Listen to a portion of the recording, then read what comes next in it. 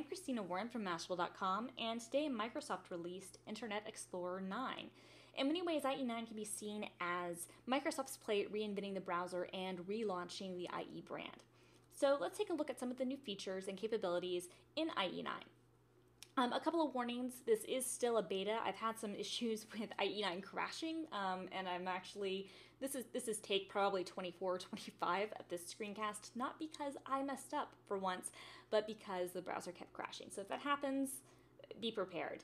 I'm running this in a virtual machine, but it's got a lot of power to it, so your own results may be better, they may be worse, but just imagine this is kind of running on, average laptop with a decent amount of RAM today. So one of the first things we can take a look at with IE9 is that the interface has been given a big overhaul.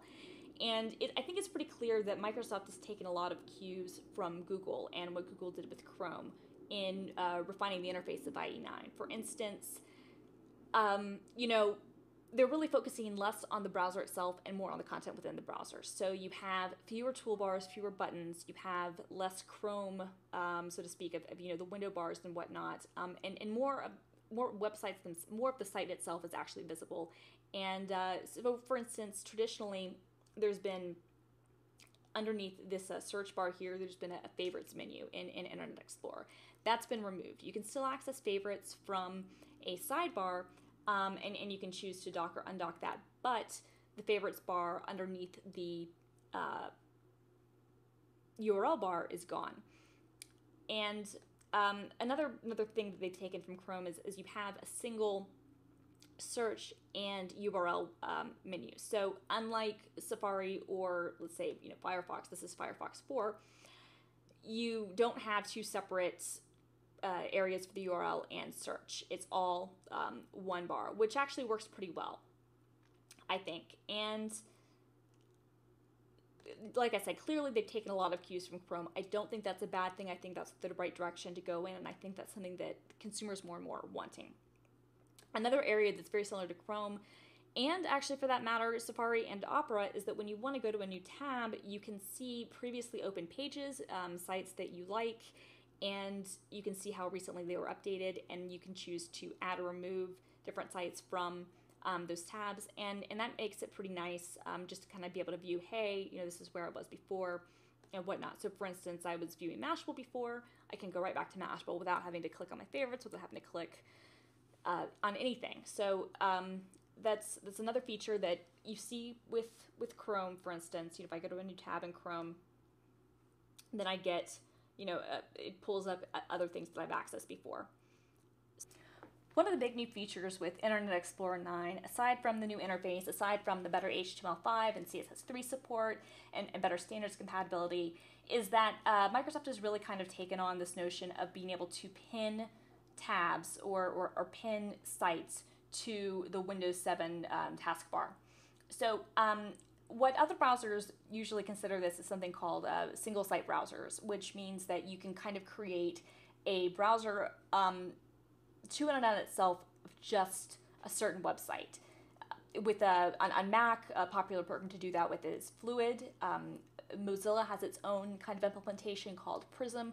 You can actually do that within Chrome as well, but Microsoft's implementation is actually pretty cool. For instance, Twitter, which and how you create these, by the way, is you go to a website, like we'll choose Twitter because that's a common site that people use, and we will drag Twitter to our taskbar, and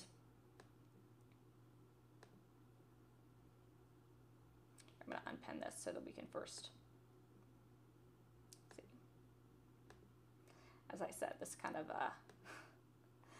this crashes, and I swear I should really stop doing some of these demos for some of these things. One of the interesting things, one of the things that I have to give Microsoft credit for is even though things are crashing more, the browser will try to save itself. So you might have a thing might come up and say, hey, we're crashing or it has to go away, but you won't actually lose the browser itself, or it'll reload itself pretty quickly. So you can pin to the taskbar Twitter now, for instance. And as you can see, the toolbar's changed a little bit. I see the tweet right here, and I just see the Twitter page, and this will constantly be kind of, updating itself. But what's really cool is when I right-click on this, tasks, I can go to a new tweet. I can, so for instance, if I'm just, browsing around, I can right click here, I can go to new tweet.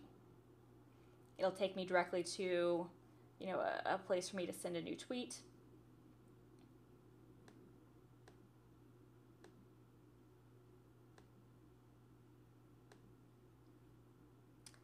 So I can say, doing an IE9 screencast.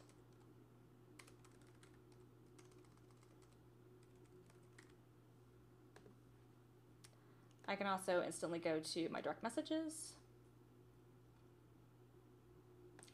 or to any of my app mentions or to, other aspects. So that's a pretty cool feature, and I think that's something that kind of makes it even better than just a single site browser, because there are these little add-ons available. Amazon.com, we've done the same thing. If I right click on Amazon.com, I can check order status, I can manage my account, you can go to your shopping cart, you can see bestsellers, gold box deals, you can do all kinds of really cool stuff, which really gives, I think, a lot more usability to websites you visit often, so that you don't have to pull up the same things all the time, because they're actually tasks related to the different pages, and that's a pretty nice feature. Standard support is another thing that's actually greatly improved with Internet Explorer 9. So this is the ACID 3 test, and IE9 scores a 95 out of 100. Now that's not bad. I believe that Chrome scores a 100. Let's see. Yeah, Chrome scores a 100, and I think that Firefox 4, this is beta 6.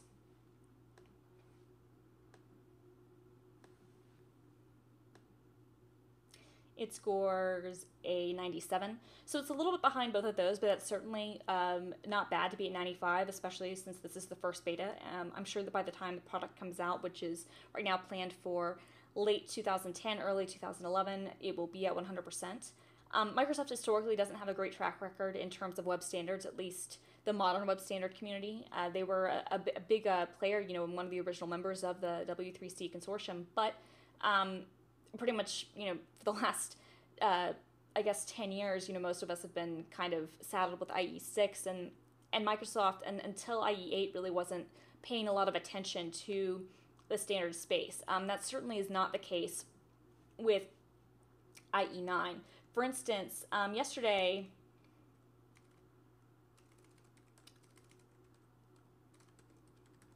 Monotype Imaging launched its fonts.com web fonts service. And one of the interesting things about this is that this uses the new WOFF format that Microsoft helped introduce, which is the new standard for open fonts on the web, and that's actually pretty fascinating.